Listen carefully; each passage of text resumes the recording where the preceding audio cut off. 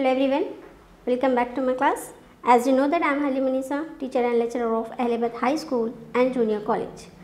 Today in this class, we will discuss about the chapter that is the population from social studies.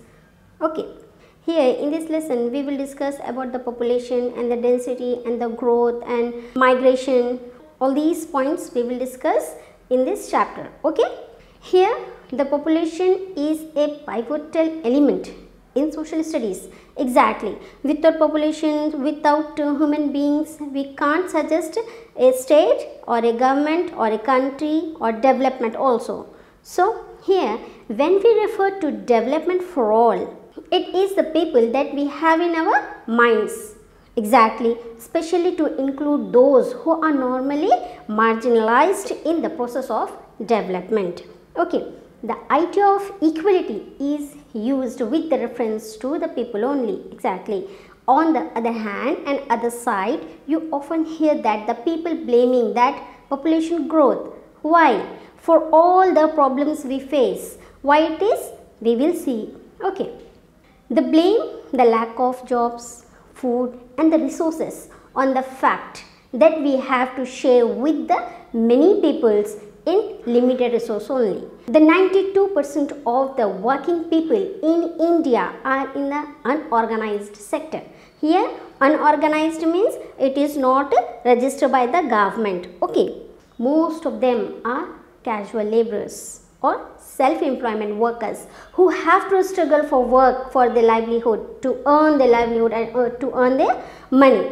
They have no other social security apart from their families to support them. Exactly. They have to struggle for work and have no other social security apart from their families to support them. Exactly. How do we make of these contradictions? It is important to understand the population numbers, its distribution and its characteristics that provide the basic background for understanding the appreciating the other aspects except to the population. Okay. For this calculation and for this understanding of a development and the population growth, for that we have to count every member of our country. Is it possible? Yes, it is possible through the process of census. That is the calculation of the total growth and the total population of a country. That process is known as the census. Here the census of India provide us with the information regarding the population of our country. A census is the procedure of systematically acquiring and the recording information about the members of a given information. Okay, given information about the population only. Here once in 10 years. Information is collected about all the people living in India. The people who do this survey go from home to home and find out number of people living in every home, in every village, in every town, in every city. This census provides us with a lot of information such as how old people are, their occupation, houses, education, religions, etc. All this information we can get from the procedure called as census. It is for calculating the population in a particular country or in a particular area. The Registrar General and the Census Commission of India organize the collection and recording of these information. Okay, here this process and this activity is done and the calculation of the population is done once in a 10 year. Okay. Here the census in India for the first time it was taken in 1872, but the first complete census however was taken in the 1881. Okay.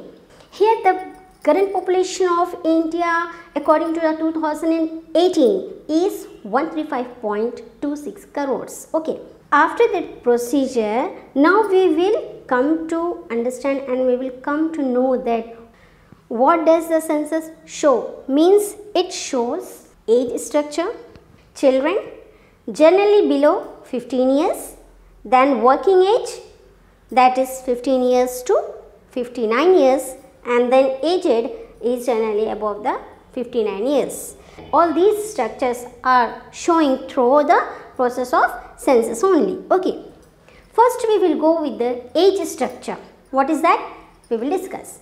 The age structure of population refers to the number of males and females in different age groups in country. Okay.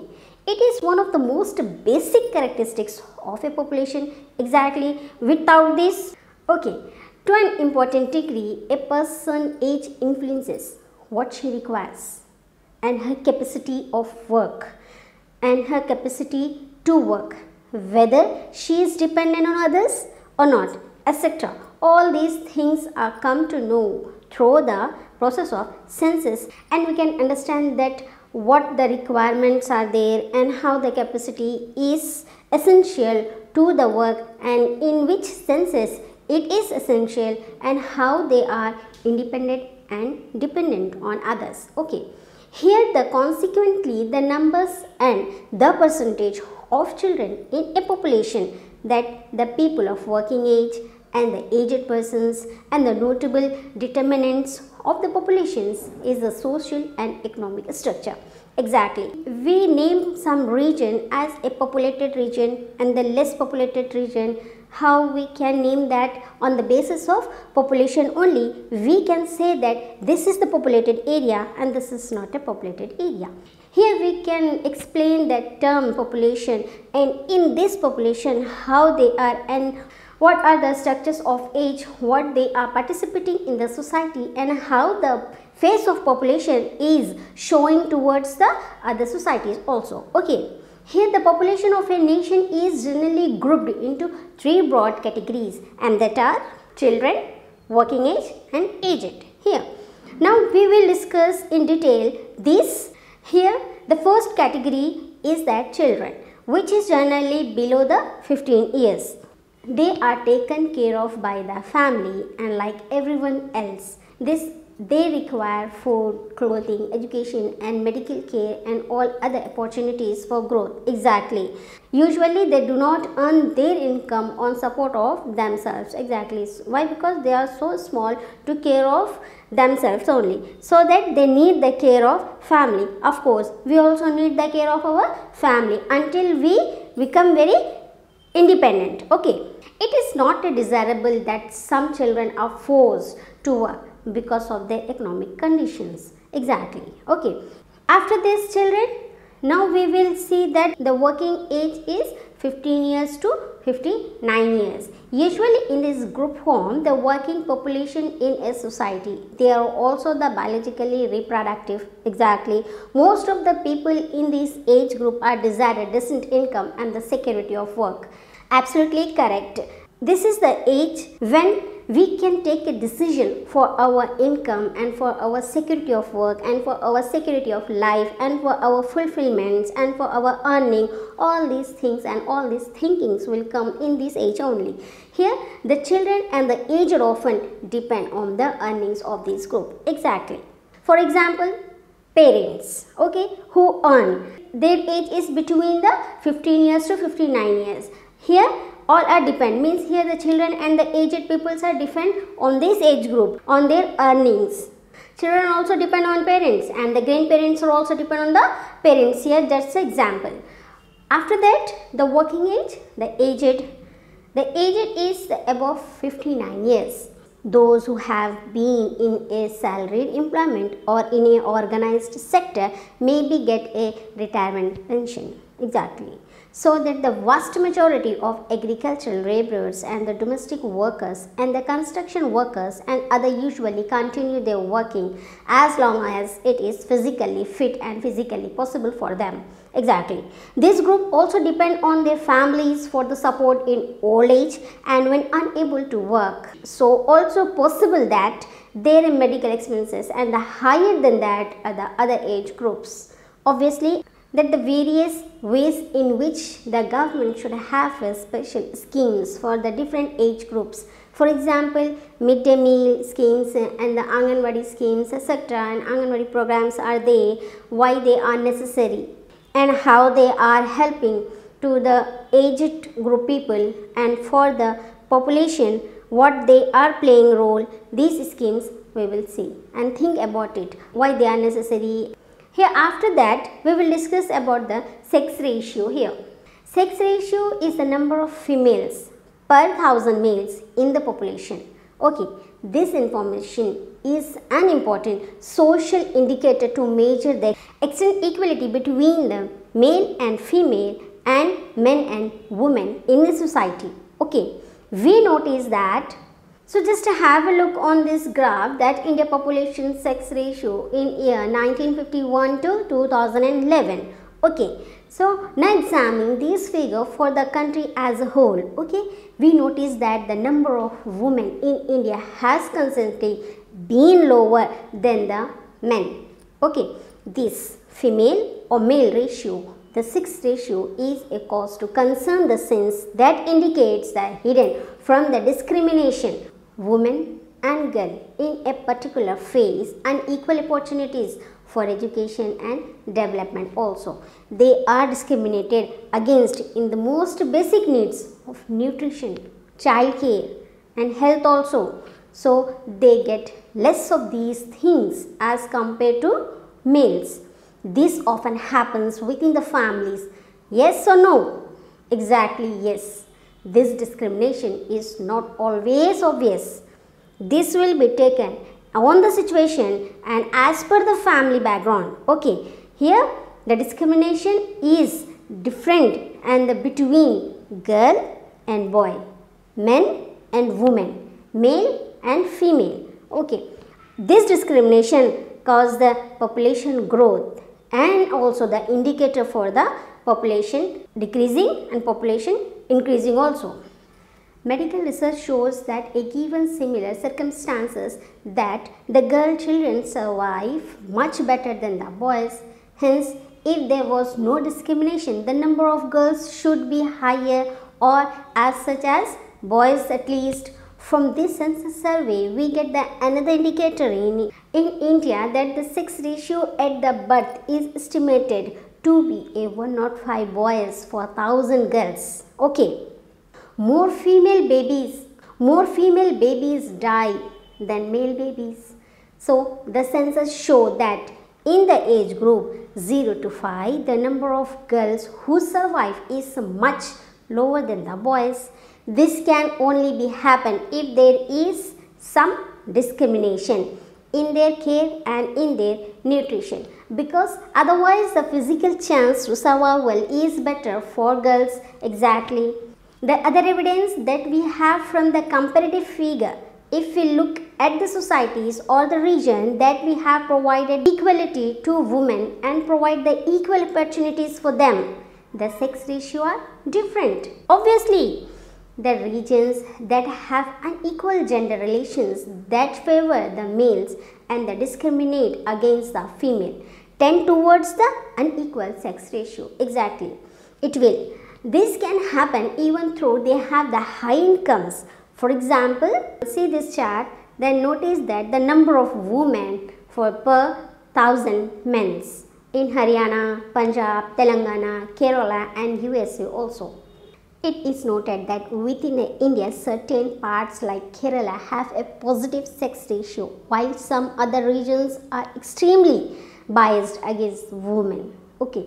This distressing aspect of gender bias in India that shows a little sign of going away in the preference for boys over girls. Exactly. One of the worst and the manifestations of these pro-male bias is the relatively higher mortality rates of girls compared with the boys. Okay. Here the meaning of distressing is sorrow or pain. Okay. And the meaning of manifestations means clearly, show or presentation. Okay. This is mainly because of the quite violence of the neglect of their health and their illness in the comparison with the attention that male children receive. Okay. There has also been the case of female selective abortions due to the preference for male child. Parents may decide to abort the female child before the birth. Many families consider the female children as a burden. So here the studies have shown that the priority for male children in health continues for adults. Okay, raising the mortality rates of even adult women above those adult men. Exactly. Here, the women's education has been a powerful force in reducing the discrimination against the women. There is a definite evidence that shows the women's literacy and the schooling reduces the child mortality and the work against the selective neglect of the health of girls. Exactly. So, it is noted that within the India, certain parts like Kerala have a positive sex ratio, while some other regions are extremely biased against the women. Okay, here the distressing aspect of the gender bias in India that shows a little sign of going away the preference for the boy over girls. Okay, one of the worst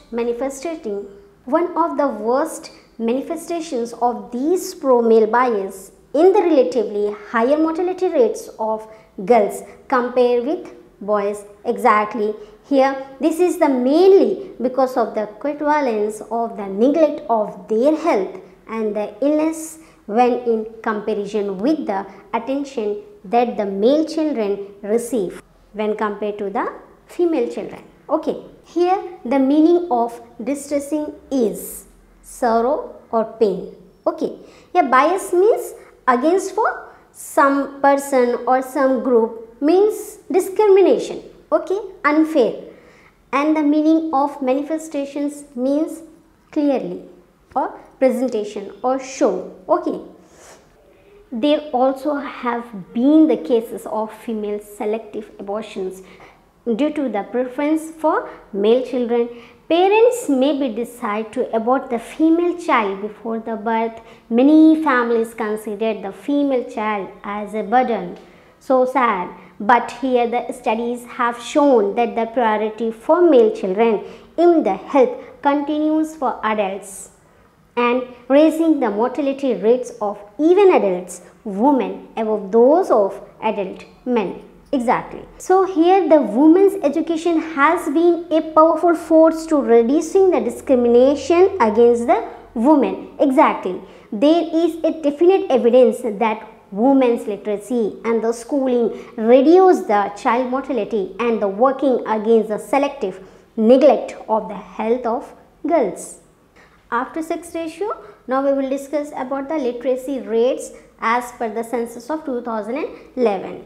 Here, a person aged 7 years and above who can read and write with understanding in any language is treated as a literate. Okay.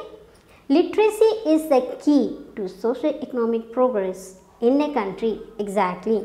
At the time of independence in 1947, only 12% of the population was literate. But in 2001, it was 65% and now it grew to the 74% by 2011.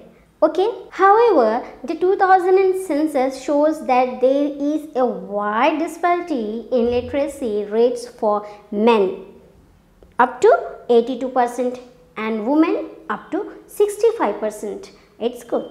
In our country, the topmost state is Kerala when compared in the literacy rate. Okay.